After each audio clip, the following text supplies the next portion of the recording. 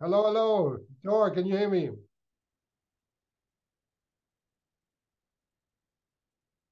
Can you hear me? Well, and clearly. Oh, wonderful. Excellent. Great. So the eruption has started, and it's very close to the eruption site of the 22 eruption, a little further to the northeast, I understand. And yeah, what's going on, Thor? Would you like to say a few words? Yeah, the eruption site is just north of, well, sort of the northeastern side and north side of a mountain called Litli Hrútur. That's a wonderful name. So this is the Litli Hrútur eruption of the Fagradalsfjall fires. Okay, wonderful. Let's just come up here. You can see this. This is the name Litli. Let's say again, I need to practice this. And that's actually the hill in the foreground, the rocky slope in the foreground. The one that you're looking at in the background there, that's Keilir. That's Keilir. Yes, I got that. But this is Litli. Hrútur. Sorry. Hrútur. Hrútur. Okay, I need to practice. It just means the small ram. Okay. Wonderful. So I got the Litli, but you know. Yeah. So okay. So anyway, go ahead.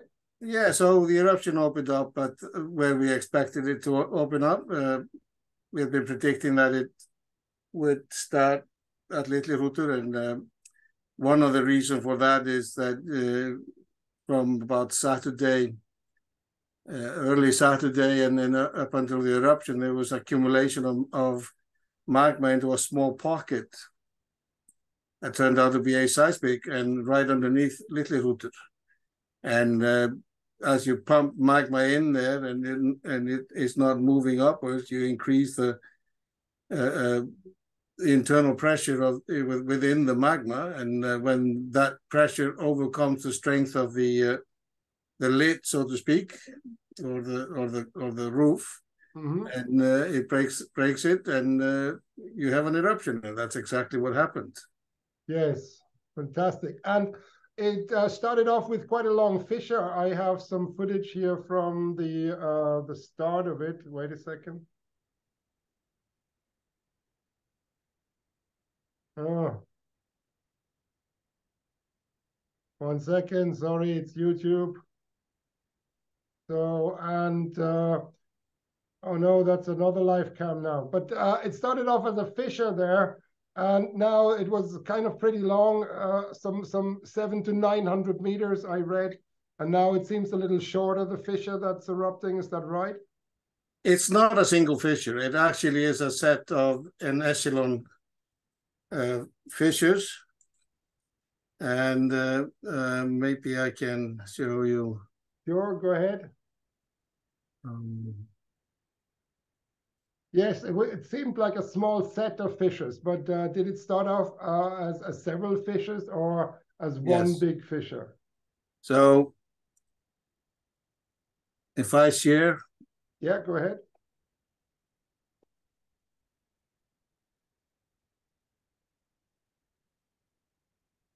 So this is a map showing the lava flow, the outlines of the lava flow field from about 9:30 last night.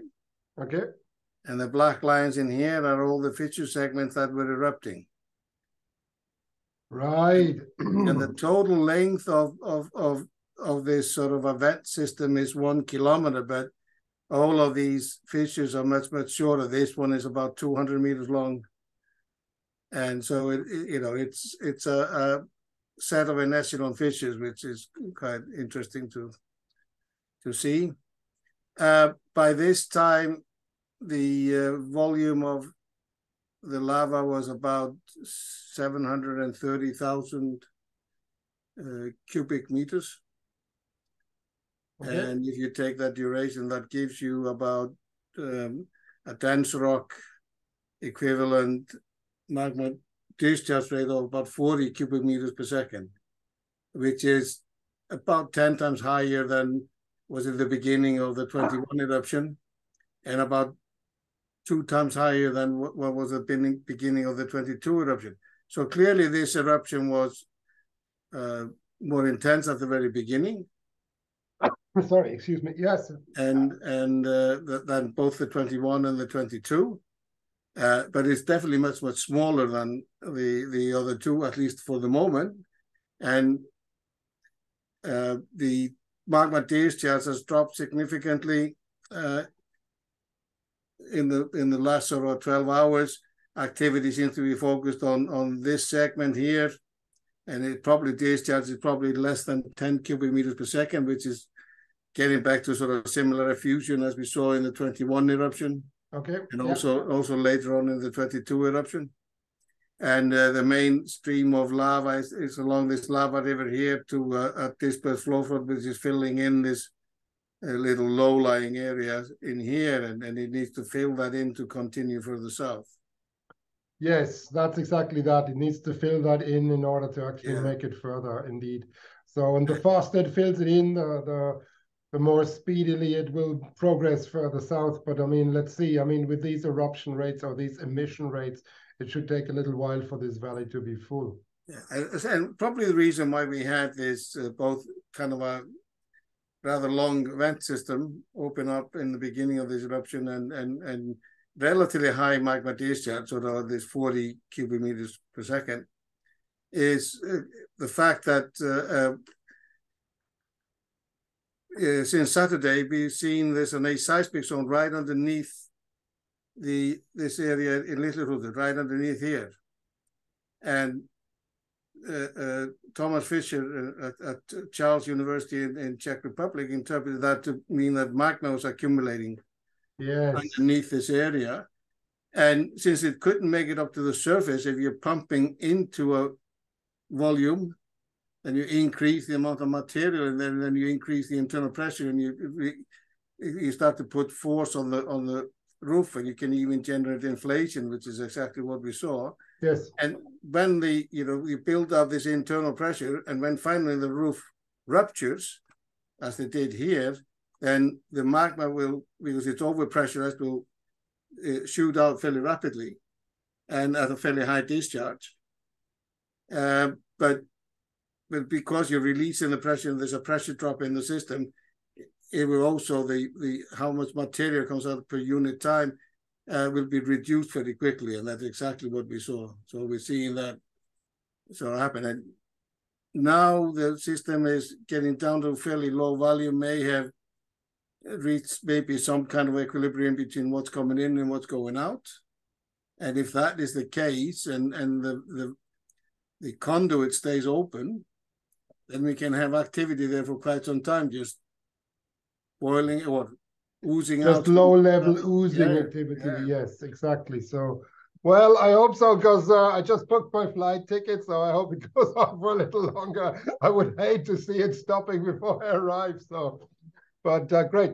Can I quickly, go ahead. Another interesting thing about this is that the magma injection that is responsible for this present-day activity, when you get a bit deeper down in the crust, is using the same pathway as the 22 and the 21 magma intrusions used.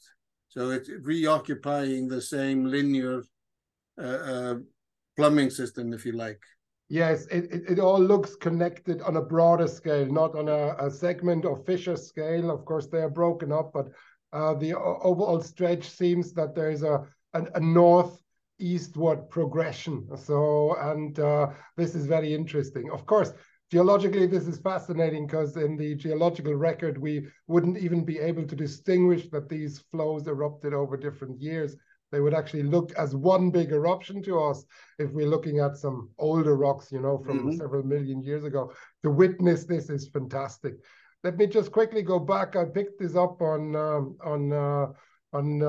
Twitter here, and here's a few impressions from the very start of it with the, let's get the sound down, with the fissure, or people being very close to the fissure, and then the camera being, zoomed in, and there you have some close-up shots of the new lava going over fresh ground, and here you see one of the fissure segments, and people being awfully close for my taste, but I think the gases is a big problem, isn't it? So, but yeah, fascinating footage, isn't it? Absolutely. So this magma coming out at 40 cubic meters per second would produce about 16,000 tons of, or release 16,000 tons of SO2 into the atmosphere. And just during the 5 hours yesterday, when the magma discharge was this high, the fishes were releasing about just over 3,000 tons of SO2 into the atmosphere, just right above the fissure. So that's a good quantity of SO2 and not very healthy to breathe in too much. And being that close, they were at the roots of, literally root to the people there, and uncomfortably close, because if something happens, if there's a breakout from that front of lava or even a gas plume just drops down, is pushed down by the wind or something like that, then they're not going to have an escape route because they're too close. Yes, exactly, because most of the people would not have gas meters with them. So just imagine there is a lava breakout, somebody tries to run away, stumbles, and then lies down in a small depression with a gas. Oh dear, you know. So I think some people are maybe a tick too relaxed for my flavor. And the other thing is that, of course, you have a lot of moss and vegetation burning. So you also have smoke, not just fumes from the eruption. And that adds to the oxygen levels being very low. It's not just that there's poisonous volatiles like SO2 and other things, but there's also low oxygen levels because of that. And it all adds up by making the place quite dangerous. Because even a gas mask doesn't help you if there's no oxygen. You know, you die nevertheless. If you don't have oxygen, then the gas mask is not exactly. The gas mask only filters the acid fumes. So, but okay, fantastic. So, what's your prediction? Your gut feeling is that it will go on at a low level for quite some time now. Is that what you're feeling, or have I misinterpreted that?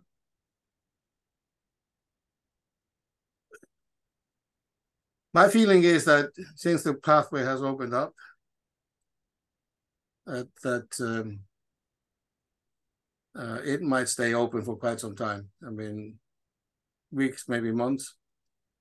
But you never know with these things. I mean, you can have one earthquake. Of course, you never know. Close it up, so yeah, it's all bets are on, basically. Fair enough. I mean, my hope is that at least it'll go on for a week or two. I mean, last summer it was 3 weeks, something like this. So I don't know. I mean, I'm not, as much into it as you, but I would hope that it doesn't go on like the 6 months as we saw in 2021.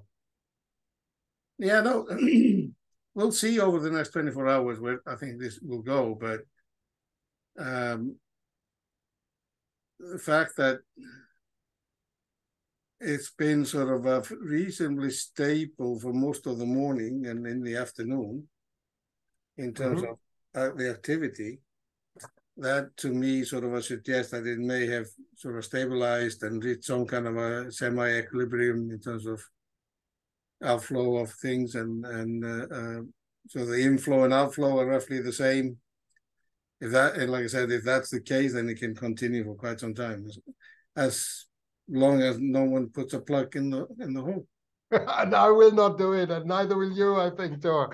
Okay, wonderful. Let's talk more in the next few days. Let's see how this develops, and I get packing. Thank you very much, Thor. Okay. And great that you're giving some information to myself and, of course, to the listeners as well. Super. See you in Iceland. See you. Yes, see you very soon. All the best. Thanks, Thor.